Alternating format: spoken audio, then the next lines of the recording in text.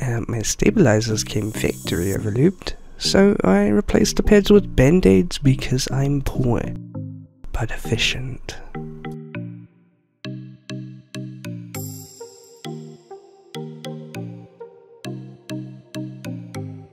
These AKKO keycaps come in cherry profile.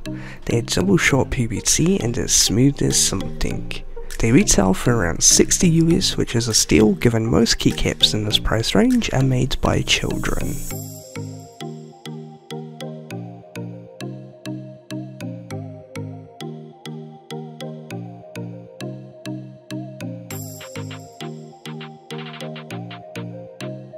I decided to go with Gateron brown switches for this build as they were all I had laying around.